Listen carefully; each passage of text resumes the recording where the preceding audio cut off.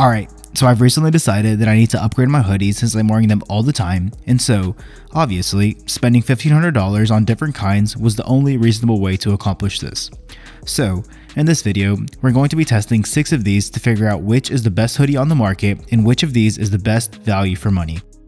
We're going to be looking at how each of these fit, the fabric, the construction, and then finish it off with my overall thoughts. I'm going to be honest, there were quite a few things here that really surprised me. I was hoping to get this video out a lot earlier, but here it is, smack dab in the middle of summer. I try to stick with non-technical hoodies that would better be suited to wear out. If there are some that you swear by that I didn't include, leave them in the comments and I'll look into them for part 2. Hoodies don't need much of an introduction, so let's get right into it. If you appreciate the effort, hitting that subscribe button goes a long way in helping me put out more content like this. Thanks. As usual, let's start with the cheapest and work our way up. First up, we have the Champion Reverse Weave Hoodie in white. This is the OG of hoodies, as Champion is credited for inventing them in the 1930s. Reverse weave technology is just a fancy way of saying the cotton grain runs sideways instead of up and down in hopes to limit shrinkage when washed. The idea was that if clothing was shrinking vertically when washing, you could cut and stitch the fabric horizontally instead to pretty much eliminate it. I found mine to still shrink minimally with the normal wash and dry cycle, but with them being so oversized, I didn't notice too big of a change. For reference, I'm 5'10" and 175 pounds and went with the medium for most of the hoodies I bought. This hoodie is a boxy, oversized fit, although it's been tweaked since it was originally designed to go over football pads in the 1930s. The arms leave a lot of room both in width and in length, as you guys can tell by all the bunching. The slight drop shoulder makes it feel nice and relaxed, allowing plenty of mobility without feeling like you're swimming in fabric. The length of the hoodie hits mid-crotch and leaves plenty of room in both the chest and the stomach area. The reverse weave fabric is super thick at 12 ounces and almost feels coarse when you first unbox it. It's a proper old school hoodie. It's one of those articles of clothing where you're reminded of it being on your body at least a few times a day due to its heft. The interior is made of a super soft, brushed fleece that does a better job than most at staying that way after being washed. The lining does, however, have a tendency of leaving lint all over whatever you're wearing under it, so it may be something to take into account if you're frequently taking your hoodie on and off. The finishing of this hoodie isn't the best, with a lot of loose threads, but that's to be expected. I would say the ribbing details are the stars of the construction. They're very thick and sturdy and are seen on the cuff, the bottom hem, and on the sides. They are nice and tight on the cuff, which allow them to stack well on your wrist, but are a pain to roll up if you want to wash your hands without getting the sleeves wet. The drawstrings are a hit or miss depending on your preference. While I like a clean finish, I can respect the decision to go with the frayed ends to play into that old school vintage vibe this hoodie has. The fabric having polyester does mean that it's more prone to pilling, but I haven't experienced any so far. Overall, I'm impressed. At $60, it provides a lot of quality for value, and it's regularly seen on sale closer to $40. I wish there was a version that had less branding, but it's nothing I can't live with. However, I'm not sure if I would go with the white again, as it's so hard to keep clean. Next up, we have American Giant's classic pullover hoodie in agave green in a size medium. Right off the bat, this thing oozes quality, but more on that later. I'm going to be honest, I wasn't familiar with this brand until I started doing research for this video, but I'm so glad that I found it. It's a Silicon Valley based company that was started to make clothes how they used to be made, with the mission to make everything in the States. For this hoodie, everything from the cotton that's grown to the garment that's constructed is all done in America. The fit on this pullover is similar to Champion, but slightly slimmer. The length of the hoodie is longer and hits the lower crotch when pulled all the way down. The hood on this is massive. I personally love it, especially when you're trying to get a quick nap in, but it may be annoying to some people. The neckline is fairly wide and deep compared to the rest, which makes it super easy to get on and off and gives you that pop of contrast with whatever shirt you're wearing underneath. Where the Champion was a baggy fit, I'd probably categorize American Giant as a relaxed. The 100% ring spun cotton is nice and soft. It's a hefty hoodie with its 13-ounce fabric, and the interior features a weird lining that's not quite terry, but not quite fleece. It's almost a combination of both that provides the softness of fleece, but without the shedding. The highlight of this hoodie is how it's constructed. It's built like a tank. The paneling on this hoodie is form meets function at its best. The panels on the elbow makes this hoodie feel bulletproof. I really like the wide cuffs and waistband that is tight enough to stay put, but not restricting when you choose to roll up your sleeves. The metal tip drawstrings are expected at this price point and give it a clean look. Overall, American Giant definitely lives up to its expectations. I typically throw this one on colder days when I know I'll be outside often. At $120, it's pricey, but I think the cost per wear on this one is going to be super low considering it's built to last a lifetime. I've read nothing but good things about their customer service and their willingness to replace pieces if anything goes wrong. American Giant has a 20% off promo with email sign up that can be used to help bring the price down. At under $100, it makes it super competitive, and others regularly call it the best hoodie ever made. Let's move to the Swedish-based company Asket. Asket is a favorite of mine, and I love what they're doing in terms of sustainability and fashion. Their basics are unmatched for the most part, and I was super excited to get this one in. The hoodie is made entirely in Portugal and comes in 4 different colors. This is the dark navy hoodie in a size medium, and it clocks in at $120. Getting into the fit, this hoodie is on the slimmer end, but not excessively so. I would say it's similar to the Reigning Champs one we reviewed earlier. The sleeves hit perfectly for me, but the length is a tad short, landing at the upper crotch.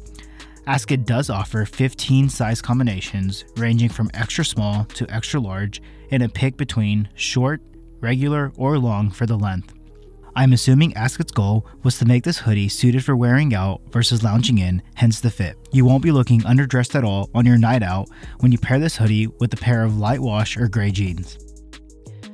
The fabric is unbrushed, giving the 100% organic cotton a chance to shine. The inner features a French terry or a loop back as Asket likes to call it. The lack of kangaroo pocket gives this hoodie a minimal look. I like the look, but I find myself instinctively trying to put my phone or wallet in that pocket when I'm out, only to be reminded that it doesn't exist. The drawstrings feature a herringbone pattern and are capped with heavy metal tips, giving them a high-end look. The cuffs and hem are made of 2 layers, making them secure but still allowing a bit of give to roll your sleeves up. Asket was out to make an elevated, understated hoodie, which they did a good job of accomplishing. The lack of pocket, the way it fits, and the colors Asket offers shows that this hoodie is more at home at Sunday brunch rather than lounging around at home.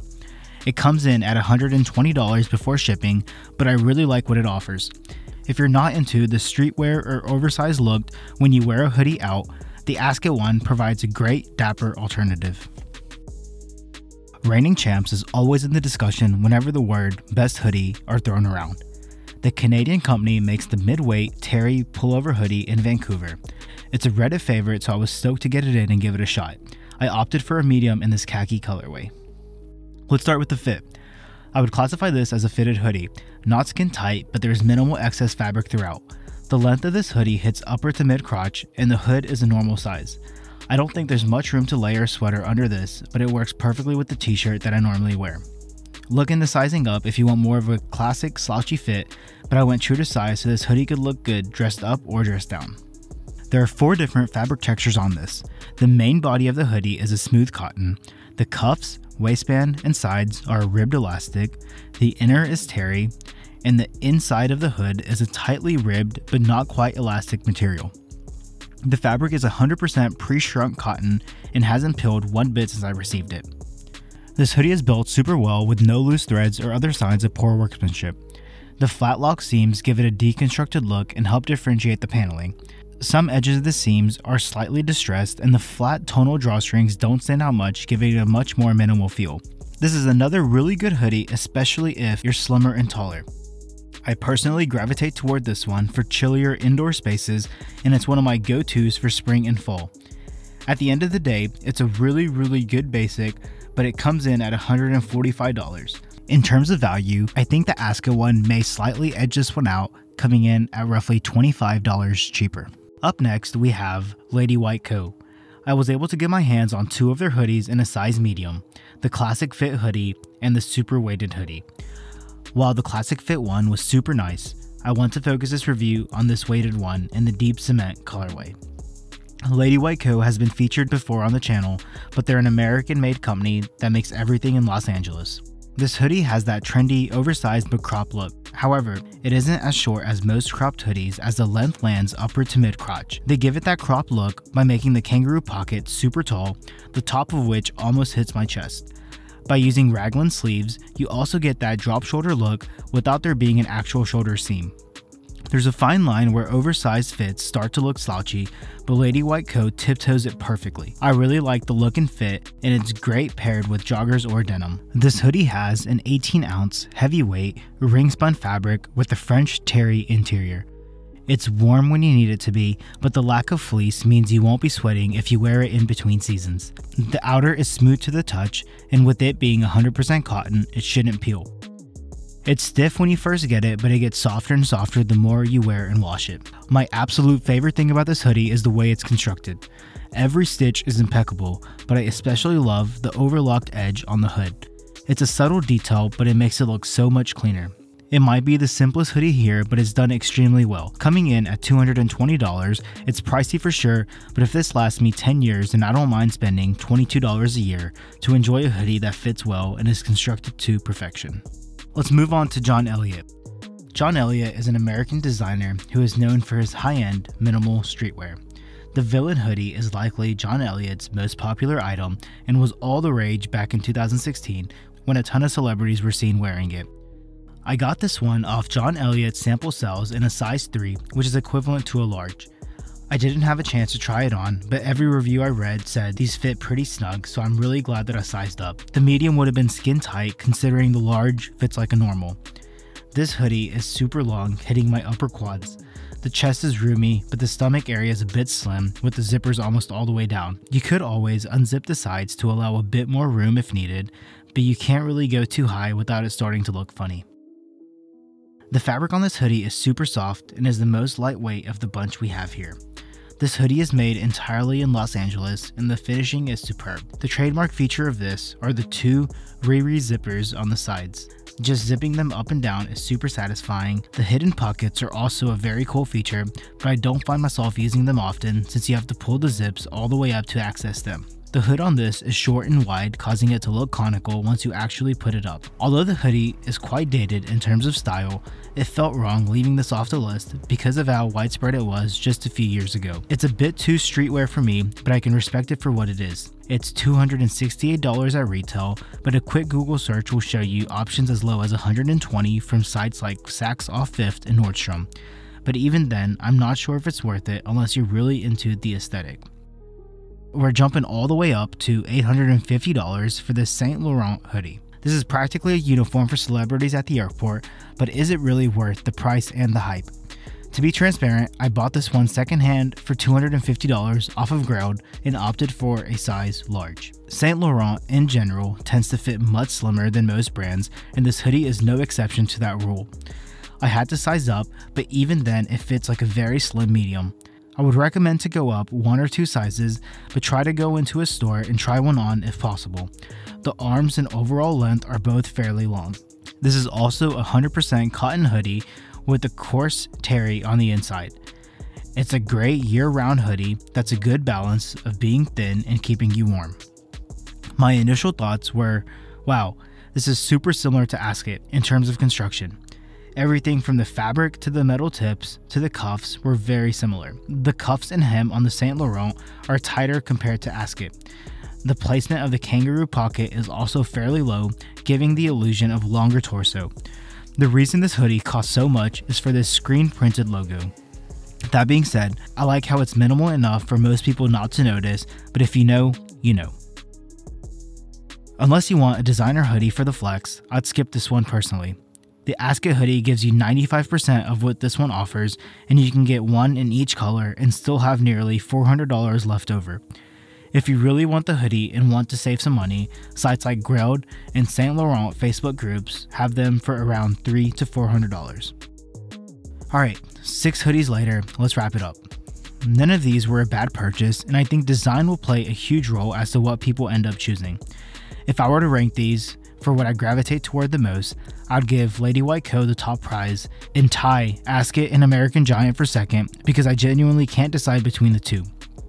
Champion would get my third spot, followed by Reigning Champ, John Elliott, and then Saint Laurent. The only reason I ranked Reigning Champ so low was because I couldn't justify it at $145 when Ask It gives you the same package at $25 less.